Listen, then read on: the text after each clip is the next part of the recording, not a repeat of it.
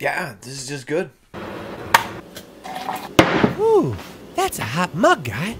Hey guys, this is my review for Boys in the Hood. This was actually suggested to me by one of my Patreon supporters, Mark. Thank you guys for this suggestion. From watching movies from 1991, and this is the first one on the list that I've seen. It's actually a film that I've never seen in full. The subject matter is actually something of big interest to me. I watched the 92 LA riot documentary that National Geographic did a few years ago, and I remember just turning it on television when we were on a location shoot in Squamish, and I just watched the whole thing in my hotel room all the way night through. And it captured the scale of anger and frustration and the income and living scale of the African American community in LA at that time, and just showed the rage that they had for such obvious racism that was happening to them. And Boys in the Hood focuses kind of on the urban life and the lifestyles and the heartache and the challenges that youth in that community grow up with. And it's a lot smarter than I thought it would be. I already knew it was an Oscar-nominated film. John Singleton at the time was the youngest director to ever be nominated. I think he still is. He also was nominated for writer, and back in 1991, this was his first major film, so it's a huge outing for such a director. The story of this film is fantastically portrayed by the cast, despite it having somewhat of a simplistic sort of nature to it. It's all of the subtleties that are around everything that revolves around our characters that are just so well entwined.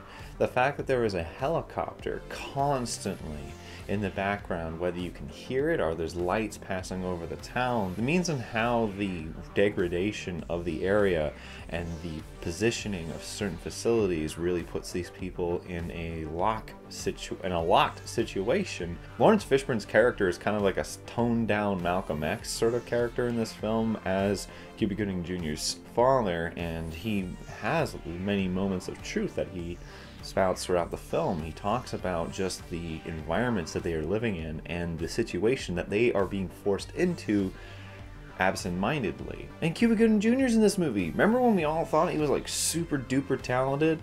And then he won for Jerry Maguire, and then things kind of went downhill after that. This wasn't his debut, but it was still a very powerful performance from him. And there's a lot of really talented people in this film. As I said, Lawrence Fishburne, Cuba Gooding Jr., Morris Chestnut, Angela Bassett, and obviously Ice-T. Ice-T's not bad in this movie. I was actually kind of surprised. He's pretty decent, even though he's drinking on a bottle the whole time. It's not so much him that kind of odds me out. It's the guy with the baby soother. This dude was weird. But apparently this was a fad back in the time, because apparently if you were on E, you had the tendency to possibly grind your teeth, and that's what baby soothers were being used for. I'm not joking. Again though, as I said, the story is very simple, but there's so many hard-hitting elements in this story, whether it be from the living environments that they are in to the ridicule they face from police, not just white cops, but black cops. The one racist black cop in this movie is really hard to watch. He just rivets you in such a horrible way. The two scenes in this movie are so anger fueled. It's so discerning, so disgusting to see. These are examples that John Singleton went through while growing up himself, as well as from friends in that environment. And then there's the emotion in this movie. It draws on a lot of personal experiences from the director as well as the actors, but the emotion in this film, you can definitely tell, is felt from someplace real, because the last 40 minutes of this film is so raw. Even though you're terrified of what's going to come, you don't want to turn away because you're just so engaged.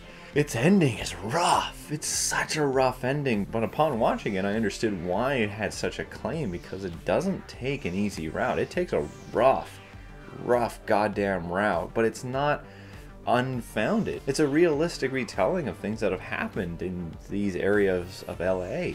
It doesn't hold back, neither with its brutality or its hard-hitting reality. In the end, Boys in the Hood is actually something that I knew was good, but I didn't expect it to be that good. I was thoroughly riveted throughout the entire film. The performances from everyone in this movie are fantastic. A lot of really well-written scenes. There are some scenes that are used for lectures, especially with criminology, and it's just got an ending that you will not forget. Like, I'm never gonna forget this ending. It's just so rough. But in the end, Boyz n the Hood is a fantastic movie. There's a reason why it's in this book that I've got here, the 1001 Movies You Need to Watch Before You Die. This is the 2005 edition, but I don't want to update it because I love the cover. Why would I want to get rid of Indiana Jones on the cover? But it's one of the movies to watch in this book, and it's completely understandable as to why. Boyz n the Hood, for me, is something that you should see. It's definitely an experience to watch, and even if you might be thrown off a little bit by how simplistic it is, this movie was made off of $5 million, so you have to keep that in mind. And back in '91, that was actually technically a lot of money for someone like John Singleton to be given, considering the subject matter of his film. So in the end, I'm going to give Boyz n the Hood a 7 out of 7. This is a phenomenal movie. It is really goddamn good. I would highly suggest you guys watch it. And after this, watch the '92 LA Riot documentary that, well, since it's National Geographic, does that mean it would be on Disney Plus? Ooh, that'd be a rough watch. Anyways, guys, that's all from me. I hope you enjoyed this review. If you did, leave a like, and if you're interested in more, subscribe. Otherwise, see you guys next time. Thanks for watching the video. My name is Nitz, and you might remember me from the animated cult classic TV show, Undergrads. It's been a while, but I'm happy to say the Clique is finally getting back together in an all-new movie, thanks to a successful Kickstarter campaign. But we are still asking for your support. To see any and all updates about the upcoming Undergrads movie, be sure to check out and like the Bring Back Undergrads Facebook page. And with any luck, we'll see you guys soon.